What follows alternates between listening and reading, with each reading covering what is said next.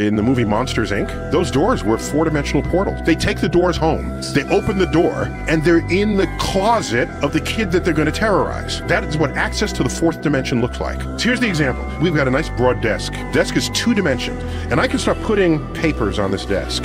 If I'm an ant living in this surface of the desk, I say, no more room, but wait a minute, we are 3-dimensional people. And I can put an organizer and stack things vertically. The ant will say, where did it go? Oh my gosh! You would have made that paper disappear into a 3rd dimension. So now let's up this example by a dimension. You're storing boxes in a room. Oh, I ran out of room. No, you didn't. Let's open this 4-dimensional door. You open it, put the boxes through the door, close the door, box is gone. That is a portal to a 4th dimension that can hold vastly more content than what you're stuck storing in the 3-dimensional space of your room. I'm not judging the biophysiology of these creatures, but they got the physics of 4-dimensional portals completely accurate.